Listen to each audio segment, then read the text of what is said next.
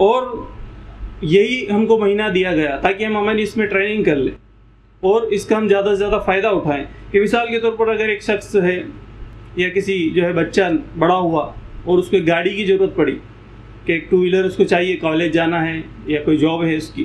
तो फिर उसको एक अगर उसके वालिद एक मोटरसाइकिल उसको दिलाते हैं, फिर उसको सीखता है या फिर वो खुद सिखाते हैं या फिर उसको है जो है किसी ड्राइविंग स्कूल में डालते हैं ताकि वो सीख जाए। वो सीखने के बाद में और पूरा महीना भर उसने लगाया, उसको सीखा, और सीखने के बाद में उसने लाइसेंस भी उसने ले लिया आरटीओ से कि मेरे पास लाइसेंस भी आ गया। वो लाइसेंस आने के बाद में जैसे ही लाइसेंस उसको मिला, वो दूसरे दिन जैसे ही वो गाड़ी चलाया और जाकर सीधी गाड़ी को ठोक दे,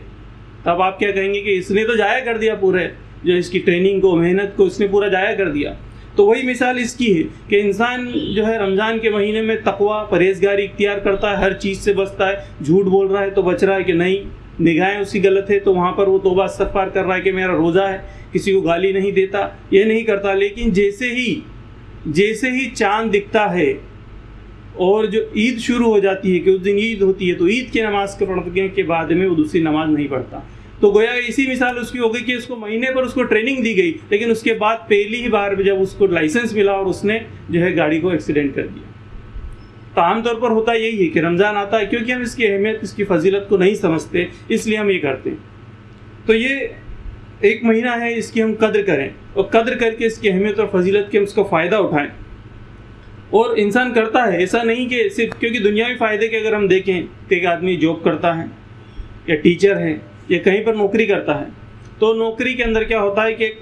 ट्रेनिंग सेशन हर जगह होता है, लगा होता है। या कोई अगर किसी की शॉप भी है, दुकानदारी करता है, कोई कारीगरी का काम वो करता है, तो उसके लिए भी जो कंपनियां मुख्तलिफ, जैसे कोई अगर गाड़ी रिपेयर करता है तो कंपनियां आती है, तो वो कंपनियां की ट्रेनिंग रखती है, 3 दिन की ट्रेनिंग, सप्ताह भर की ट्रेनिंग, 1 दिन की ट्रेनिंग उसको रखती है। क्यों? ताकि वो अच्छे से काम कर सके, उस कंपनी का जो है फ़ायदा हो, तो उसके लिए वो ट्रेनिंग उसमें रखते हैं ताकि उसको भी फ़ायदा हो जॉब के अंदर। और आदमी 3 दिन की ट्रेनिंग के लिए जाता भी है, कहीं कहीं बाहर भी जाना पड़ता है, कभी उसको कहीं पर बड़ा 100-500 किलोमीटर भी सफ़र करके जा रखा है के लिए, ट्रेनिंग के लिए, ताकि उसको फ़ायदा हो। उसको ट्रेनिंग मिलती है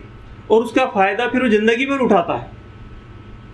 ज़िंदगी भर उस 3 दिन की ट्रेनिंग उसको जब मिल जाती है कि आपको प्रोडक्ट कैसे सेल करना है, प्रोडक्ट की ये जानकारी उसके पास में आ जाती है कि इसके फ़ायदे तुमको कस्टमर को बताना है, तो तुम ज़्यादा सेल कर सकोगे, तुम्हारी इनकम भी इससे बढ़ेगी, तुम्हारी ग्रेड बढ़ेगी और तुम्हारी जो है तनख्वाह, सैलरी भी इससे बढ़ जाएगी। तो आदमी उसको 3 दिन के अंदर सीखता है और पूरी ज़िंदगी में उस पर अमल करता है, उसको याद रखता है, क्योंकि उसको वहाँ पर जाहिरी तौर पर उसको वहाँ पर फ़ायदा उसको दिख रहा है। लेकिन हम देखेंगे रमज़ान भी जो एक ट्रेनिंग का महीना है और इसके अंदर भी 30 दिन उसको ट्रेनिंग मिल रही है, लेकिन इस ट्रेनिंग के अंदर करता तो है, पूरी ट्रेनिंग करता है। जैसे ही उसको चांद दिखा तो पहले ही दिन से जो है चांद रात से ही तरावी उसने चालू कर दी, रोज़ा उसने सुबह रख लिया, सहरी में उठ भी गया, रोज़ उठता ही नहीं 8 बजे 9 बजे तक, लेकिन जैसे ही चांद दिखा तो वो शुरू, और उसके बाद वो नमाज़ें भी पढ़ रहा है, तरावी भी पढ़ रहा है, जबकि वो कोई नमाज नहीं पढ़ता लेकिन नफिल भी जो है तरावी भी पढ़ रहा है। तो ये सब करने के बाद में और उसके बाद उसको फिर ज़िंदगी भर फ़ायदा नहीं उठा पाया उसका, तो फिर गोया कि उसकी ये जो ट्रेनिंग है ये ज़ाया हो गई, ये ट्रेनिंग उसकी ज़ाया हो गई, क्योंकि 3 दिन 4 दिन उसको कंपनी ट्रेनिंग दे रही है तो वो ज़िंदगी भर उसको याद रखा। लेकिन यहाँ पर जो उसका रब 1 महीने उसको ट्रेनिंग दे रहा है पूरा, और उसका जो है अल्लाह ने कुरान में बयान भी किया। सूरह बकरा सूरह नंबर 2 आयत नंबर 183 में अल्लाह ने फरमाया कि हमने तुम पर रोज़े फ़र्ज किए। क्यों? क्योंकि हमने पिछली उम्मतों में भी तुम रोज़े फ़र्ज किए थे। क्यों फ़र्ज किए? ताकि तुम तकवा इख्तियार करो, परहेजगार बन जाओ, पाबंद बन जाओ, इस्तिकामत उस चीज़ पर हासिल कर लो, इसलिए दिए गए। लेकिन वहीं हम देखते हैं कि वो जो दुनियावी फ़ायदा उसको दिख रहा है तो उसके ट्रेनिंग का फ़ायदा उठा रहा है, लेकिन वो जो है रमज़ान में जो अल्लाह ने उसको, रब ने उसको ट्रेनिंग दी, उसकी वो ट्रेनिंग को भूल जाता है, तो सारी चीज़ें उसके भूलने में चली जाती है।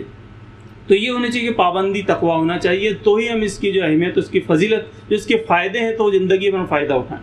तो हमको ये चाहिए कि हम जो है पाबंदी आगे वाली ज़िंदगी में हम इसको करें, क्योंकि ये ट्रेनिंग है तो उसके उनको फ़ायदा पूरी ज़िंदगी भर मिलना चाहिए। कोई भी एक छोटा हमने कोई चीज़ तब्दीली ज़िंदगी में नहीं आई तो फिर रमज़ान का फ़ायदा नहीं हुआ। तब्दीली ज़िंदगी में आना ज़रूरी है